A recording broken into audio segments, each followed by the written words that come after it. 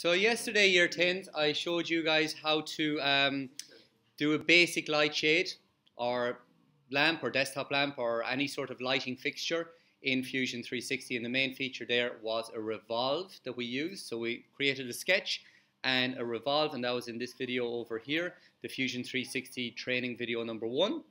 Now what I'm going to do today is I'm going to show you how to model the actual light fitting itself, the one we buy from IKEA, and we create our light around that fitting. So in here in Fusion 360, this is a pendant light I have designed. Now that's hanging up at the end of the room down there. It's the silver one.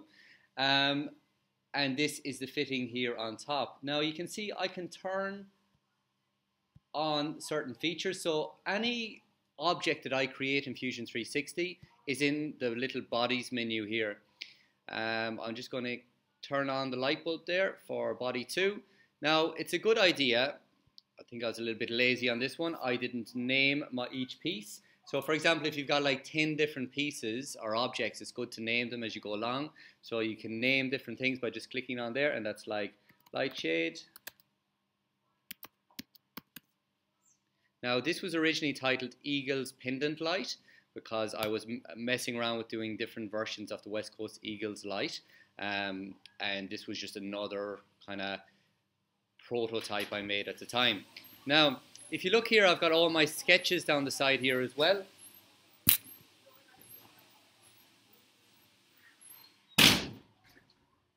All my sketches are down the side, and my light fitting sketch is here. Okay, I'm going to go into that sketch and I'll show you all the dimensions we need for this item here. Now we're doing a desktop lamp, which will have the light fitting on the bottom, and we'll have a little bit of a stand for our fitting. If you guys want to do a pendant light, that's okay. It's just a desktop light is more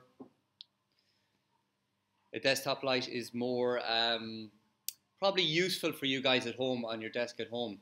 Out of curiosity, hands up who'd like to make a desktop light, hands up who'd like to make a pendant light that hangs.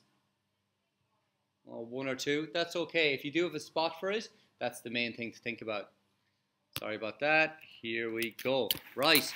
Now, over on the left here, just to jump over into my navigation window or my project panel, is what I'm calling it right now. I think that's the official title for it. I've got all these different projects that I've been working on over the last maybe 2 or 3 years since I started using this program. You can see you can create new projects here to arrange your work. I'm going to X out of that to get a bit more room right now. We've navigated around the bodies. Okay, we've looked at the sketches. I had loads of different sketches in here. I was just playing around with different design ideas. I'll turn them off when I don't need them. And you can see my shade profile there. That was the profile I used. If I turn off the bodies for a second, that was the profile I used to create the light shade around the fitting. If I turn on the fitting, you'll see that there as well. And now what we're going to do is we're just going to go into a new sketch in a moment. Turn on my bodies, drop this down, and turn off my light shade. Right now this is what we're creating. So I'm going to turn on my appearance. So you can see here I've just hit A on the keyboard. This is my appearance here, and we got loads of different materials we can use. Paint is kind of the handiest one to use, and go into glossy because you got all those different colors, and it can kind of stand. I find it stands out. Now if you see like a little download option beside the object, it just means you have to download the material onto your computer. All of these are pre-downloaded. So I'll just grab white and I'll drag it over here. Here we go.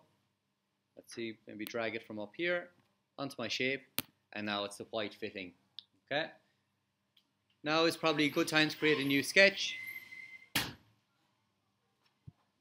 File, new design. And now you can see here my sketch planes are not visible. For some reason they don't turn them on straight away, but if you click on the origin up here, you can turn on all your sketch planes. When I'm creating a light fitting, I'm normally sketching on one of these 2 planes. It doesn't really matter, I find, but this plane here is the front plane, and I find that's an easy orientation. So I'm going to create a sketch on here, and this is going to be my light fitting. Now, I'm just going to sketch it without dimensions right now, and you'll see in a moment how I can easily dimension everything in a moment. So the rough shape of my light shade is something like this. Now notice I'm only, obviously that's not in proportion, it's not spot on yet, but I'm going to dimension all that now in a second. So I've got my basic shape. What we're going to do here now is we're just actually designing half of the light fitting, because we're going to revolve this shape around the central axis right here. So if I go back here, instead of measuring the fitting that's in front of me, I'm just going to go back to my original sketch and right click on the sketch, edit the sketch, and we will see what we originally had. So if I zoom in here,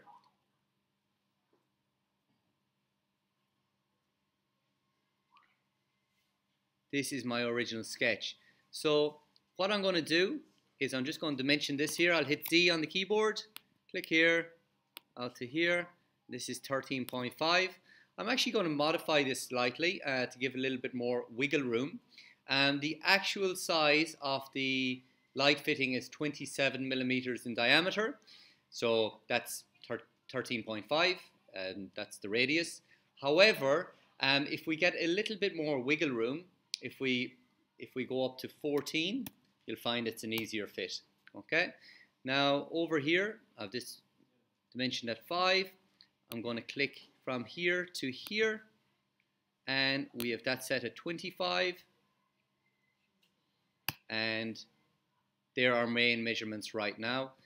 You can see that the thickness of this is 1 millimeter. So we got our width, and we got our height up to this point, and we got our height and our width here. That's what we need.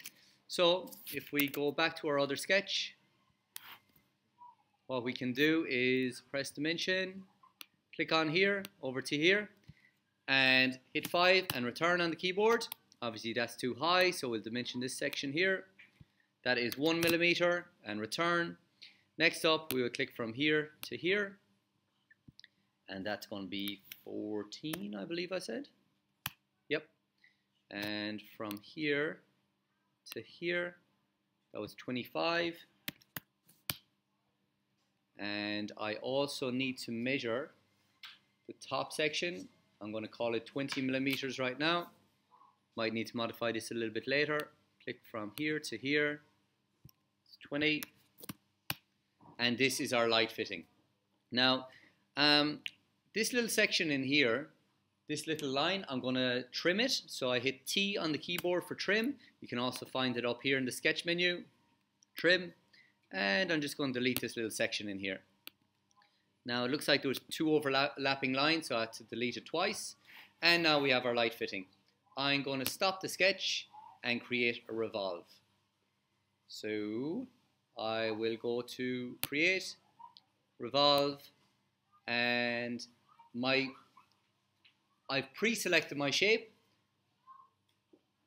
That's the profile. The axis can be any line, so I'm going to click on this side line here. There we go. And you can see Fusion has figured out what I want to do.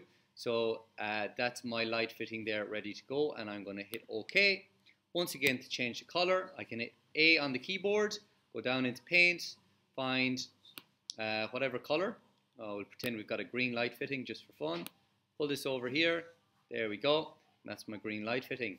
Hit the Home button up here, and that's what we have to work with. So you can see in my other sketch that I've created a pendant light. Let's stop that sketch there and check out the body and hit Home. So we're actually creating our shape up on top of this fitting right now. So here we go. I'm going to start modeling around this shape here, and that's going to be the next step in the process. So I'm going to stop it there so the video doesn't get too long. And thank you for your attention, Year 10.